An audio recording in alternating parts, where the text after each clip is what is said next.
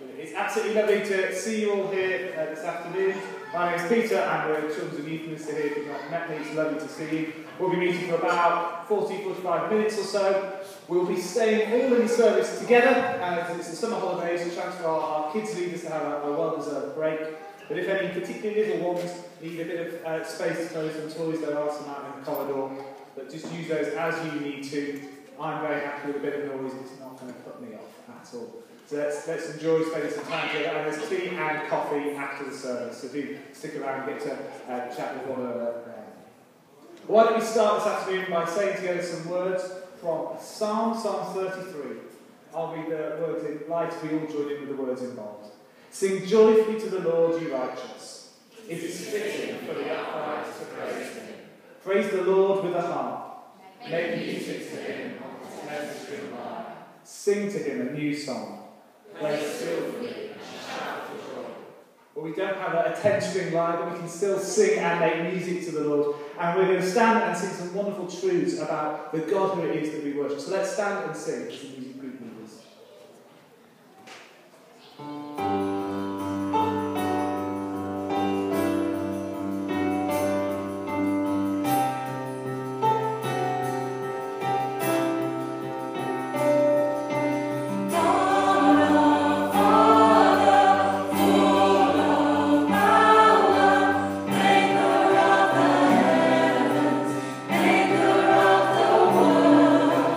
Glory.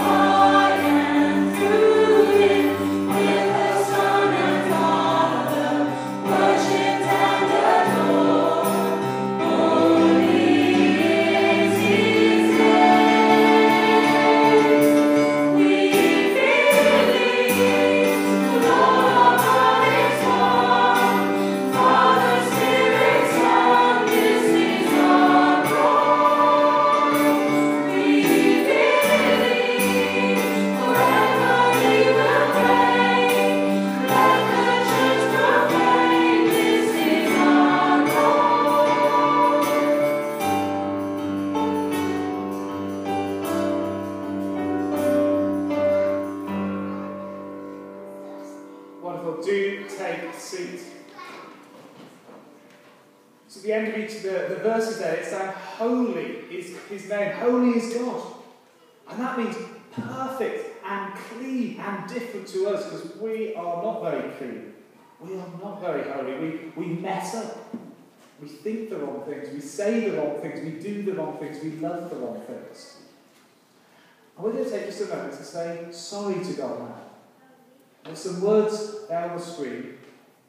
Let's just take just 20 seconds just to think about maybe some of the ways this morning, this afternoon on the way to church, that we've sinned against God, the way that we know we've not lived the way that he wants us to.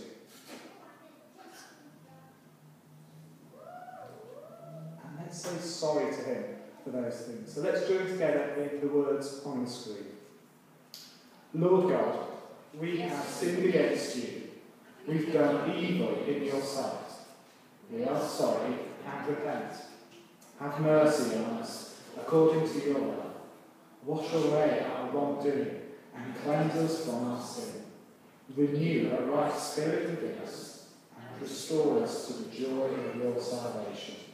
Through Jesus Christ our Lord. Amen. And the wonderful thing is God promises that that's true, that he will restore us. We can be friends with him again, even though we've mucked up, and will continue to muck up every single day. We're going to continue now in prayer, and Julian is going to come and lead us in a time of prayer.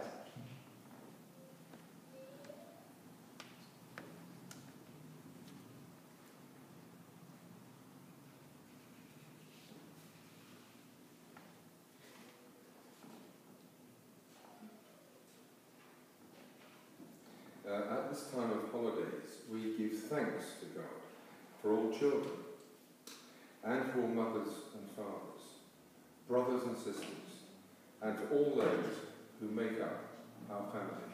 Lord, we thank you. We pray for all those who are away on holiday. We pray that they will have enjoyable, happy, restful holidays, and be safe and will enjoy closeness with the people they're holidaying with. And we remember all who, for whatever reason, are separate from their families. We remember especially the millions of Ukrainian refugees. We pray, Lord, for peace in that poor country, facing such a vicious aggressor. Please bring peace there, Lord. We pray for our friends, those we know well, those from school, our neighbours, and this town of Henley and the surrounding villages. We pray for good health, and we bring before you, Lord, all that we know who are unwell, thinking especially of Erin Kennedy. We also bring to you any other folk we know who are unwell or in trouble or in need in any other way. So let's just take a minute and bring before God any people that we know in those categories.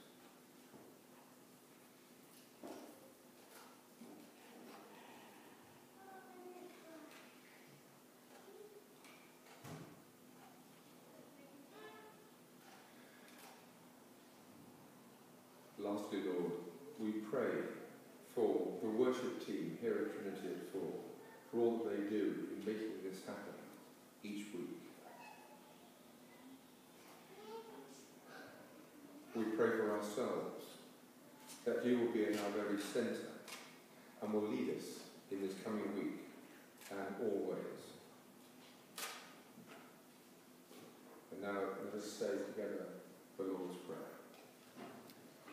Our Father in heaven, hallowed be your name. Your kingdom come, your will be done, on earth as in heaven. Give us today our daily bread. Forgive us our sins, as we forgive those who sin against us. Lead us not into temptation, but deliver us from evil. For the kingdom, the power, and the glory are yours, now and forever. Amen. Thank you so much, Julian. We are going to sing again now. We've been praying to God, and now we're going to sing to Him, reminding that Jesus is the King. Now, this song has got actions, so follow me for the actions. Do stand up and let's sing.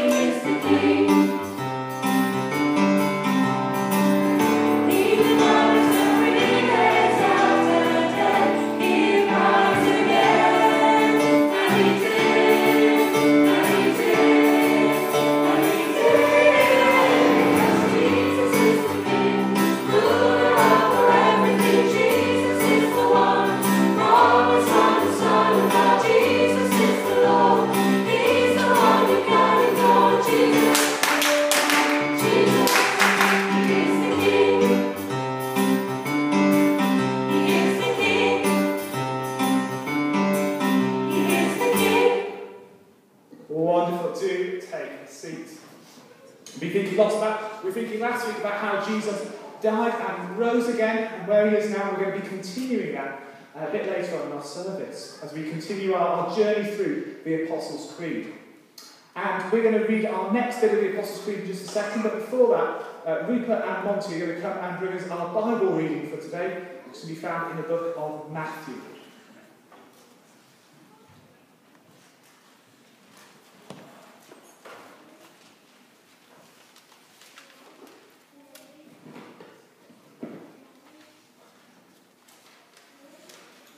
So today's reading is from Matthew chapter 25, verse 31 to 46.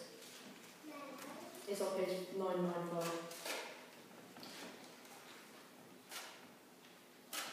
When the Son of Man comes in His glory, and all the angels with Him, He will sit on His glorious throne. All the nations will be gathered before Him, and He will separate the people one from another, as a shepherd separates the sheep from the goats. He will put the sheep on His right and the goat on His left. Then He will say to those on His right, "Come, you who are blessed by my Father, take your inheritance, the kingdom prepared for you since the creation of the world. For I was hungry, and He gave me something to eat. I was thirsty, and He gave me something to drink. I was a stranger, and He invited me in. I needed clothes, and He clothed me.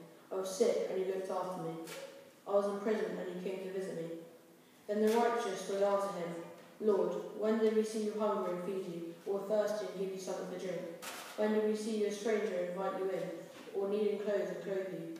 When did we see you sick or in prison and go to visit you?"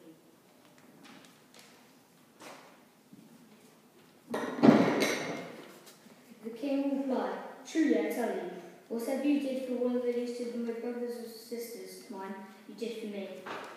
Then he will say to those on his left, Depart from me, you who are cursed, into the eternal fire prepared for the devil and his angels. For I was hungry, and you gave me nothing to eat. I was thirsty, and you gave me nothing to drink. I was a stranger, and you did not invite me in. I needed clothes, and you did not clothe me. I was sick and in prison, and you did not look after me. They also will answer, Lord, when did we see you hungry, or thirsty, or stranger, or needing clothes, or sick, or in prison, and did not help you? He will reply, Truly, I tell you, whatever you did not do for one of the least of these, you did not do for me. Then they will go away to eternal punishment, but the righteous to eternal life. This is the word of the Lord.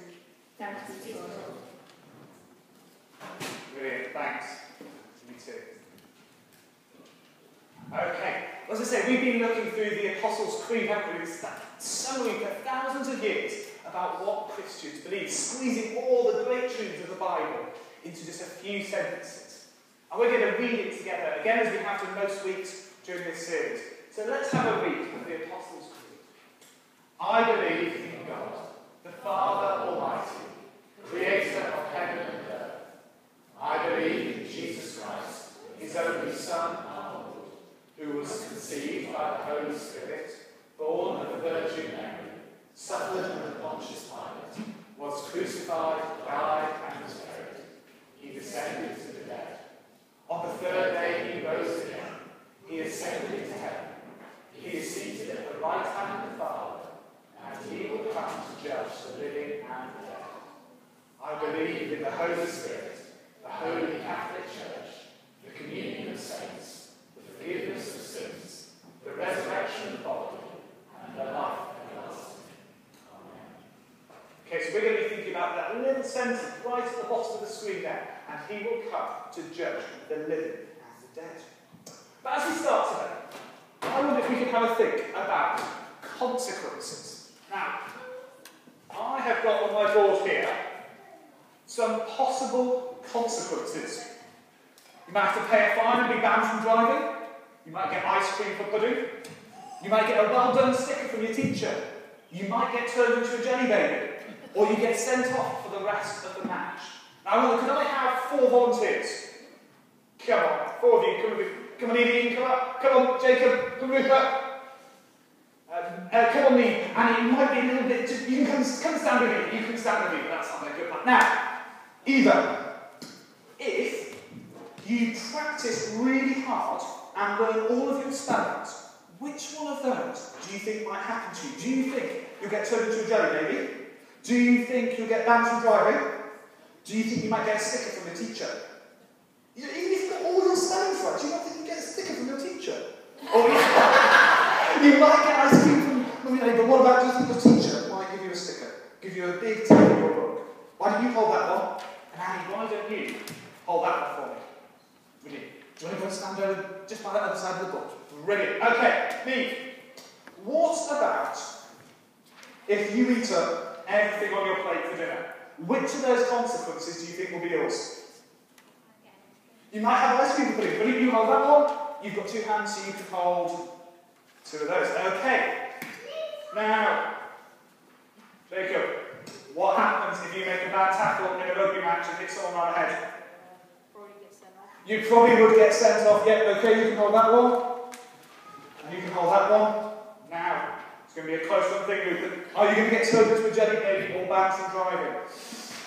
If you drive too fast and get caught by a speed camera, what do you think the consequence is going to be? I think you get fined. I think you probably will get fined. I don't think there's anything that could end up you getting turned into a jelly baby. Thanks, guys. Go and take a seat down. Brilliant. You can leave 10 pictures with you if you want. Consequences. You can have good consequences, like ice cream for pudding, a big sticker from your teacher. Or you can have bad consequences. Sent off, don't get to play the game, banned from driving, possibly. Okay, well, as I said, this week we were thinking about that line in the Apostles' Creed, he'll come to judge the living and the dead. Last week we saw that Jesus is in heaven now, and he's the king on the throne, and he's ready to come back at some point. Okay? And we're going to think the consequences matter. The consequences of how we live now matter. because one day Jesus is going to come back and judge everyone, and we will all face the consequences for how we've lived. Jesus is going to judge everyone, and we will all face the consequences for how we've lived. Now, some of those situations were a little bit silly, but we saw from our passage that Rupert and Monty read for us that there are two really serious scenarios and consequences. One option is that we love Jesus and his people. And the consequence of that is that we will have life forever with God. But there is another consequence, another option, that we ignore God and his people, and the consequence of living that way is punishment and suffering forever and ever. So two really big consequences and big choices. Okay. Now let's have a little look in the Bible and see where I got those two ideas from. If you close your Bibles, just turn them back to page 995, and we're going to have a look at a few verses that will just help us understand these two options. Okay, so the verses right at the number 31, right down at the bottom, underneath the words that say the sheep and the goats, show us that Jesus is going to judge everyone. Now, Jesus is busy speaking to a big crowd of people, and he calls himself the Son of Man.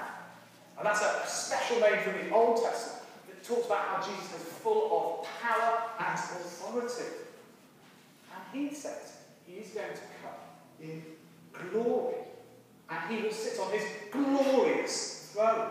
And every nation, everyone, every single human being that's ever lived on the planet is going to be there in front of him, and we're all going to see him. How amazing he is. This is going to be one massive wow moment. The biggest wow moment in the history of the whole world. Everyone's going to see Jesus in all of his amazing godness. What's Jesus going to do? He's going to judge us.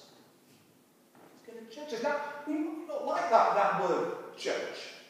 But judges care about right and wrong. And I think we all really care about right and wrong. We sort of know that from the very youngest age. So if I came down and went, Lexi, look, I'm going to make that pen, and I'm going to take a piece of paper, I've got that Annie continue on. What would you say to me if I did that? I'm just getting a look that says, that's not fair. That's not fair. What about when we're watching the football and we yell at the TV and yell at the referee going, that's not fair, he's fouled it. It's not fair. Why do we want criminals to be punished when they do wrong things? It's not fair. We care about right and wrong. And we care about right and wrong because God cares about right and wrong. And he cares about right and wrong a bazillion more times than we could ever care about right and wrong. And because he's the only perfect one in the whole wide world, he gets to decide what is right and what is wrong. He will judge us and put us into one of these two groups. He will see how we've lived and decide we go in either that group or this group. And Jesus talks about separating sheep from goats. In Jesus' day, the farmers used to actually have to do that. The goats used to go somewhere a bit warmer at night to sleep, and the sheep were fine outside. So the farmer would literally separate the sheep from the goats. Now, I thought we'd have a go. I've got some pictures of either sheep or goats on the screen. And if it's a sheep, I want you all to give your best sheep noise. I want you to give your best so in practice, so if the sheep appears, you go and if the goat appears, I want you to stamp your feet. Imagine, I'm not going to do anything more like a headbutt, but imagine your goat headbutting. Let's do a stamp our feet. So if the goat appears, we go. Okay, so we need to look at the screen and see if we think we've got a sheep. We go back. If it's a goat, we stamp our feet. Okay. So what do we think? Well, I'm hearing lots of bars. Yeah, I'll put the sheep on the right hand side. What have we got on the screen now? Yeah, another sheep. I'll put it over onto the right. Oh, what about this one? Oh, yeah, our goats there. What about this one? Yeah, another sheep. Really impressive horns on that sheep. What about this one? Oh, yeah, most of us are thinking goats. Yeah, goats. Oh, we've got a bit of Rupert is sure it's a goat. I can't remember which way this one goes. Let's see if it goes left or right. Google told me it was a goat. Okay, what about this one on the screen? Sheep. And lastly, yes, a very impressive long-eared goat. Okay, so we've separated the sheep from the goats. We've got our sheep on the right-hand side and our goats on the left. As I say, remember, Jesus was using this as a picture to talk about what's going to happen for real people. Now, I know this is my right, this is my left, so it's the right way around for me. But Jesus is going to put people into two categories. You've got the people who love Jesus and his people, the church, and people who ignore Jesus and his people, the church. And there are serious consequences. Because when Jesus comes, there's only going to be these two groups. There's no kind of sitting in the middle. There's no bit of that, bit of the other. We're all in either one camp or the other. Jesus will judge us. And there's consequences. If we love Jesus and his people, then we will enjoy life with God forever and ever. If we ignore Jesus and his people, then we will suffer punishment forever and ever. And this is serious. This is heavy stuff. And we know this because Jesus keeps his promise. All throughout the Bible, we see that Jesus is a person who keeps his promises. And he's promised us that this is going to happen one day. He will decide whether we go this way or that way. So we can be sure that it's going to happen. And Jesus, he doesn't make us guess, who's the which group. He knows. And he tells us how he's going to decide. I don't know if you noticed when Rupert and Monty were reading, they were talking about caring for people who are hungry and thirsty and lonely and needing clothes and being ill. But Jesus wasn't, I don't think, talking about absolutely everyone. He seems particularly bothered about how we treat God's people, how we treat other Christians. Have a look at verse 40, look number 40, halfway down that second column on the page.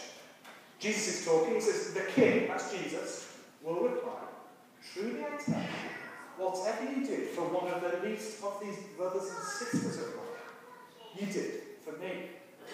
You see, Jesus is saying that if we really do truly love Jesus, then it's going to flow out in the way that we love and care for God's people. God's people, Christians, are like Jesus' little brothers and sisters. Now, if you've got a brother or sister, have a think about some of the ways that, maybe deep down, you really do love them. They may get on your nerves at times, but you really do love your brother or your sister. And Jesus is saying, if we love one another as brothers and sisters, that'll show that we really love him. Because Jesus, remember, Jesus is in heaven now. So we can't actually go and give him a bit of bread, or a drink, or invite him round to our house. But we can do that for other Christians, for his brothers and sisters. Do you see, what matters most for deciding where we spend forever and ever and ever and ever and ever and ever and ever is whether we love Jesus or not. And how do we know that? Well, if we trust that Jesus died to swap places with us, take away our sin, whether we're living with him as the King and Lord of all our lives, that's what matters. And how do we know if that's the case? Well, it will show in the way that we love one another in church, by loving his people. So how we care for people in our church family who are feeling lonely. Or what about when we support people overseas, our mission partners, with money? Or when we stand up for Christians who are being beaten up for believing in Jesus? That's a way that we show that we really are loving Jesus and his people. It might feel quite small. It might not look really special and amazing. Remember the righteous people in verse 37, they didn't even realise they were doing anything special. But Jesus sees.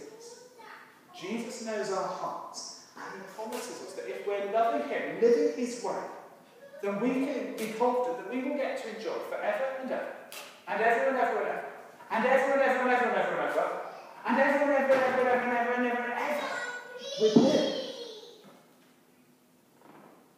So if we do love Jesus, then that should motivate us to really care for our church family really well. Remember, they are Jesus' little brothers and sisters. Okay? So that's one group. And we've seen that Jesus is coming and judging puts us into one of these two groups.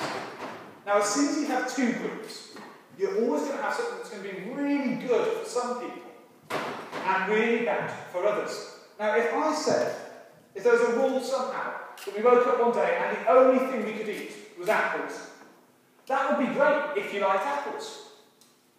But it would be terrible if you didn't like apples, wouldn't it? That was the only thing you could eat for the rest of your life. Great if you like apples, terrible if you don't. Or what about if there was a rule that the only pet you could have was a pet dog, which was the only toy dog I could find in my collection? That would be fine if you love dogs. But if you don't love dogs, or maybe you're allergic to dogs or a bit scared of dogs, that would be a terrible thing, wouldn't it? There's only two camps, only two options. It would be great for some and terrible for others. Now, those are silly examples. But Jesus coming back and judging isn't a silly example. That really will happen. And it will be great if you're over this side. But it's really not good news if you're over this side. It's bad news for those who ignore Jesus and his people. This is challenging when you think about it. I don't know, maybe you wouldn't call yourself a Christian. You think, well, that's me. I'm one of these people that's ignoring Jesus and his people. Well, investigate it. Come and speak to a Christian. You need to get to know this Jesus. It's going to matter, because one day we're going to stand in front of him as our judge. And it's a terrible consequence if we end up spending eternity forever and ever and ever and ever separated from God. The thing is, we will all know people who are over this side, friends and family, who don't love Jesus. Let's be praying for them. And there's serious consequences. They're going to last forever. Only God can change their hearts and bring them to know about Jesus and his people. So would we remember this future judgment that Jesus is going to come and bring? And would that cause us to pray? Pray for them more and more. And take opportunities to talk to them about how amazing Jesus is, so that they return and love Jesus and love his people. It's just as we finish, Jesus is really coming back. We don't know when, but we know he is, and that's where all of history is headed. Jesus is going to judge us, and we'll face the consequences for how we treat Jesus and his people. It matters. The challenge for all of us, however old or young we are we going to make Jesus and his people priority in our lives? Because this is going to have consequences for the rest of the time. Those are some big things, I know. So why don't we spend a couple of minutes, those with families, if you've got the sheets as you came in, just to chat a little bit about what we've heard today. And if you've not got kids with you, there's a couple of questions I think you can read on the screen. Maybe to have a think about yourself, or chat about with those around you. And let's just take a couple of minutes just to let some of the big truths we've been thinking about this afternoon sink in, and then we will see in just a couple of minutes, but I'll invite the musicians up. Let's just have a couple of minutes just to chew over what we've been hearing about today.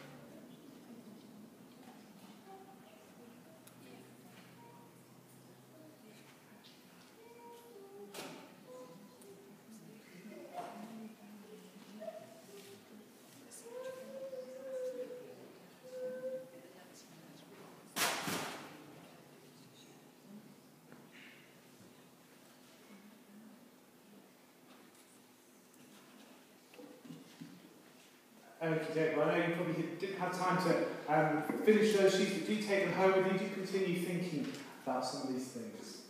Now, we are going to learn a new song together that reminds us that if we are trusting Jesus, it is going to be wonderful when Jesus does come back to earth one day as judge. And I'm going to hand this over to Vic as we learn a new song. Thanks so much. Two great truths in this song about the confidence we can have when Christ appears if we're trusting in him. So what we'll do is we will sing, I'll sing a line, you sing it back, stay sat down just for a minute, and we'll learn it really well. And then when the whole congregation comes back after the summer, you can show them how. Okay, so good. So this is the first line. I sing it, you sing it back. When Christ alive appears, all hope will be complete. Your turn. When Christ alive appears, all hope will be complete. Next bit. Our longings finally rest as we fall at his feet. Your turn. Our longings finally rest as we fall at his feet. Next bit, me. When Jesus comes